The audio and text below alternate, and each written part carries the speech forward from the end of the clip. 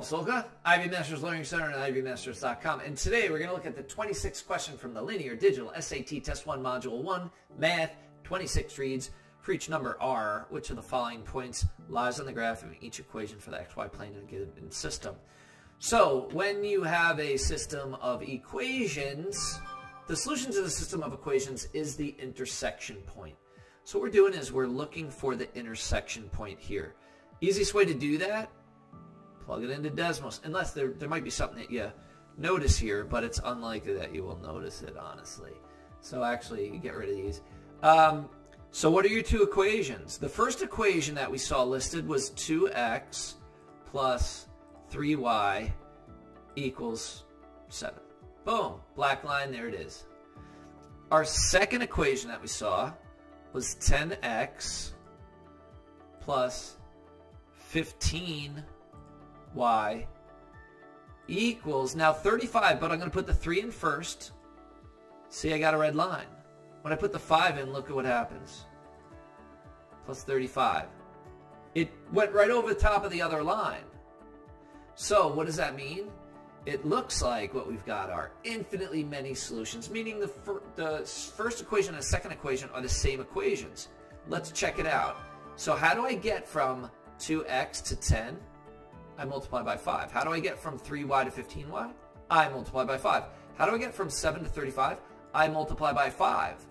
So since you multiply the entire first equation by 5 to get the second equation, or divide the second equation by 5 to get the first equation, there's infinitely many solutions. It's the same equation.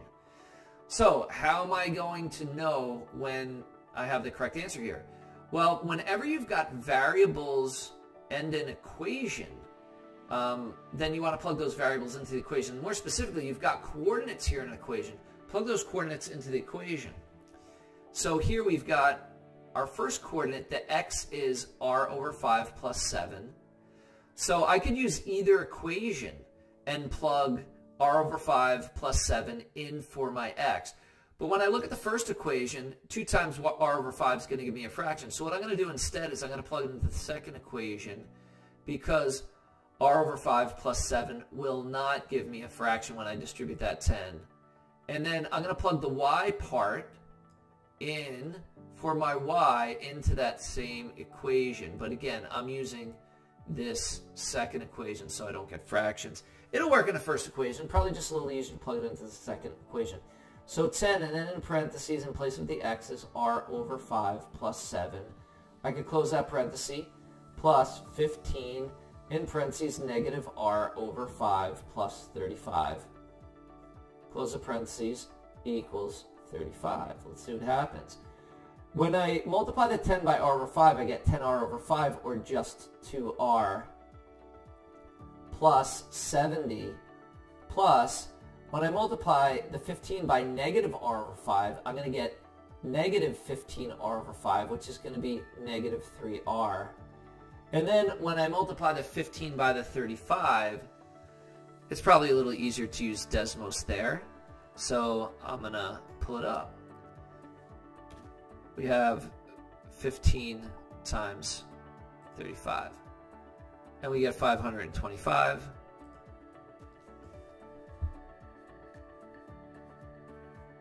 Equals 35.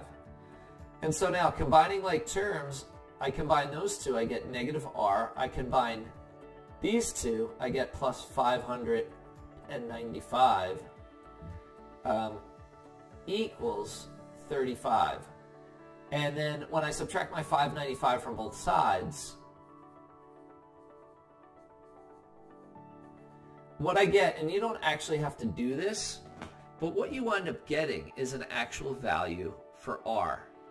Well, since we have infinitely many solutions here, the solution should give us something like r equals r, or 1 equals 1, or negative 4 equals negative 4. It should be something that is always true, not based on just one part of r.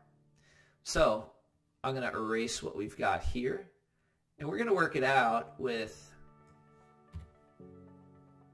the second coordinate. Now, apparently this is a long process. Here's my x. My x is this whole thing. my r is this. Now, what I could do is I could plug into either equation. I'm not going to get a fraction if I plug my x into the first equation. And then I plug my y into the first equation as well.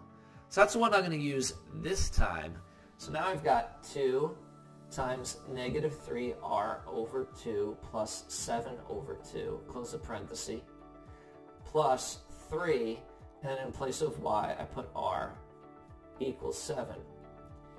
So now, what do I get when I distribute here and here? I get negative 6r over 2 plus 14 over 2 plus 3r equals 7. And I'm writing it out this time, I didn't last time. Negative 3r plus 7 plus 3r equals 7. If I combine like terms, negative 3r plus 3r will give you 0. What I wind up with is 7 equals 7. Since there's infinitely many solutions, that's the type of solution I'm looking for. B winds up being my correct answer. Now, ordinarily, you do want to check every answer choice. This is a time-consuming process. This is the one and only answer here. If timing is an issue for you, then you might just mark your answer and move on like we are here for the sake of time. If you do have time to check every answer, you might do that out of habit. To see the full-length video, check us out. This is a full-length video. To see the 1-minute video, check us out on TikTok. Have a great day.